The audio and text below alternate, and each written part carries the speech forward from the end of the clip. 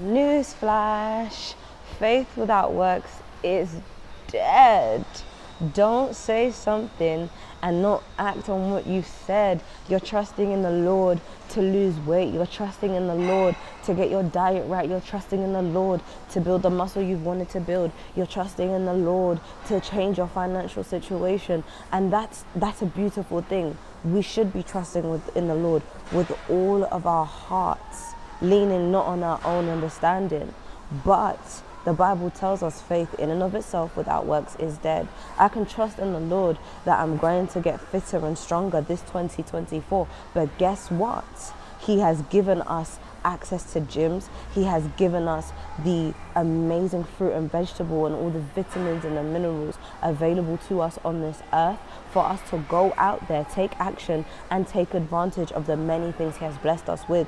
You cannot say something and then just leave it at a spoken word. The difference between having faith in Christ and actually, living out that faith and having a wish or a fantasy is the action. The difference between a goal and a wish is the action.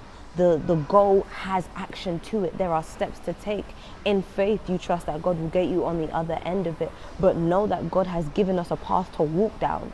We walk with Christ. We need to take steps. It's a walk. It's a journey. It tells us to enter through the narrow gate. Entering is an action.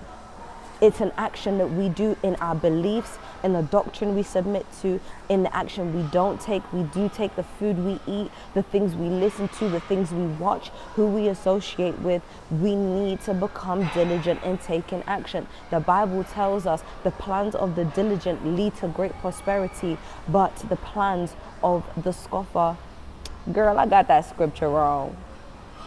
As surely plans of the diligent lead to great prosperity, as surely as haste leads to poverty. We're not looking for shortcuts.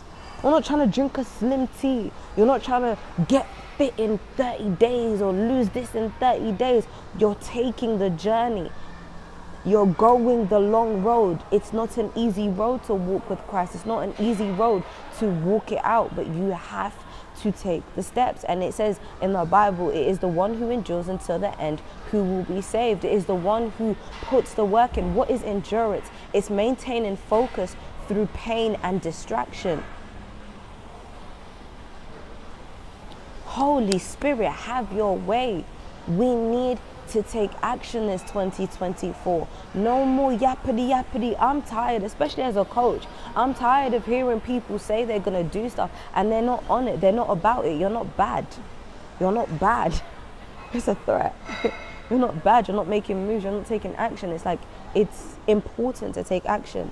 But I don't want to ramble too much in your ear. Follow me on TikTok. Follow me on Instagram. I'm your sister in Christ, and I'm here to help you grow in your faith as I grow in my faith, as well as take care of the vessel you've been blessed with. And this was a bit of a mess and it was a bit everywhere, but I kind of just freestyled and said what's on my mind, Christ.